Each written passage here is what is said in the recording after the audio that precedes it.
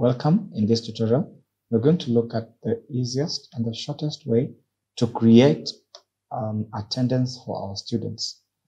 First, you need to be in a course like this. Maybe let's say mine is Demo 2, but yours can be flexible blended learning or curriculum studies or anything else. So once you're there, you must have the editing rights. That's number one. So with the editing rights, or if you're a teacher, you can turn off and turn on editing. So when you turn on editing like that, the attendance normally is at the very topmost. So you'll come to the very topmost section and click add an activity or resource. This link will be available once you turn editing on. So I click there and add, I will see resources and activities here. So under all, just look for attendance. It's the one in color. So I'll click on attendance. You can give your attendance the appropriate label under name, and the description here is optional. So let me say, I can say maybe Mr. Amima attendance. Once you do that, scroll down, save and display. Save and display. Now, up to this level, we have already created a blank attendance. We need to do two more things to ensure that our attendance is up and running. Number one, status set.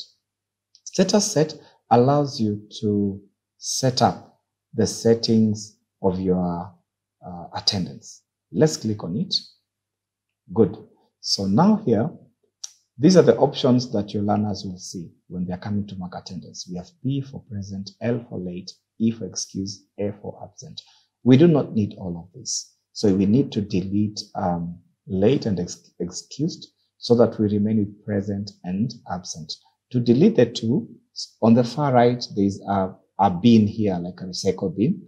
So click delete and confirm. Again, I'm remaining with E for excuse, delete and confirm. Continue. Great. So I'm with 2 here, only present and absent. The points here for present, the system will award 2 points. For absent, it will award 0. So let's reconfigure that to 1 point and this one 0. Okay, so that the attendance register will be either 1 or 0. 1 for present is 0 for absent.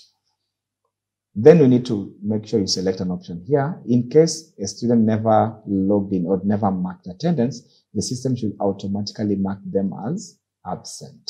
Okay. So then come here, click update. So we are through with the status set. So now let's go and add the sessions. Click on the add session link. Good. So here you're going to add the time that the lesson will be. So let's say I'm going to be having a lesson tomorrow. Tomorrow should be date 1st of October. So I'm going to pick here date 1st and month here October 2022. The time, okay, tomorrow is on a Saturday. So let me pick on Monday will be on 5th. So I'm going to pick the 5th. Then the date, the time, maybe let's say 8 a.m.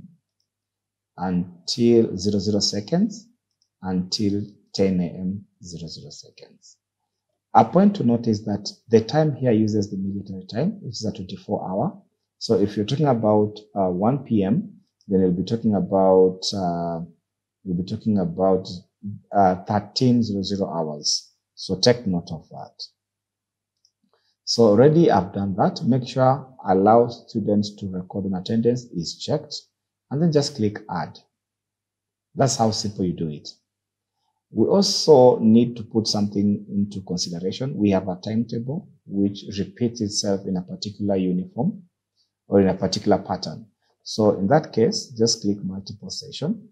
So let's say this class, we have it every Monday of the week.